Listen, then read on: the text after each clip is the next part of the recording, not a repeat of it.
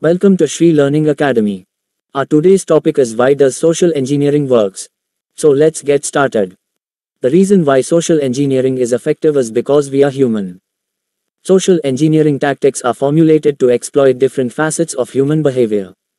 While not all individuals may fall prey to every attempt, the majority of us can be susceptible to at least one of these commonly used social engineering principles. Authority. The technique of authority is potent since many individuals tend to obey figures of authority. The key lies in persuading the target that the attacker possesses legitimate authority. Such authority may originate from either the internal hierarchy of an organization or an external recognized authority, for instance, law enforcement, debt collection, pest extermination, technical support, utility inspection, among others. Attackers may establish their authority in different ways, either by verbal assertion or by putting on a uniform or costume.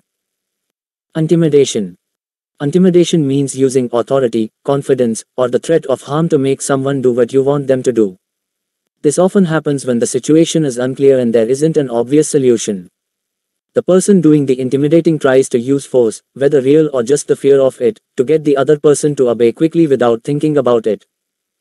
Consensus. Leveraging a person's inherent inclination to imitate the actions of others or what they have purportedly done in the past is referred to as consensus or social proof. One illustration of this is bartenders placing money in their tip jar to create the impression that previous customers were satisfied with the service. Individuals may write their name on a railing when they visit a tourist attraction since numerous other names are already present. Similarly, people may halt their movement on a street and become part of a gathering merely to discover what is happening. As an illustration, the attacker may allege that a worker, who is currently unavailable, guaranteed a significant discount on a purchase and that the transaction must be conducted at now as the targeted individual is a salesperson. Scarcity. The use of scarcity as a technique aims to persuade individuals that an item holds greater worth, based on its limited availability. This tactic is frequently observed in consumer behavior, where time-sensitive promotions, low inventory levels, or discontinued products can inspire buyers to make a purchase. Familiarity or liking.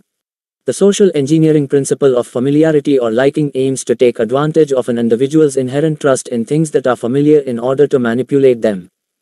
In an attempt to deceive the target, the attacker frequently creates a false sense of familiarity or connection by claiming to share common friends or experiences, or adopts a false identity of a different person or organization. When a message appears to originate from a familiar source, such as a friend at the target's bank, the likelihood of the target trusting in taking action on the message's content significantly increases. Trust. As a social engineering principle, building trust requires the attacker to establish a connection with the victim, which can take anywhere from a few seconds to several months. Once a level of trust is established, the attacker leverages it to persuade the victim to disclose sensitive information or engage in an activity that breaches the organization's security.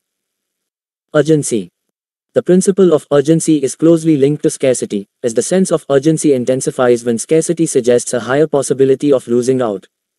Urgency is frequently employed as a tactic to elicit a swift response from the target, preventing them from having sufficient time to analyze or reject the request for compliance.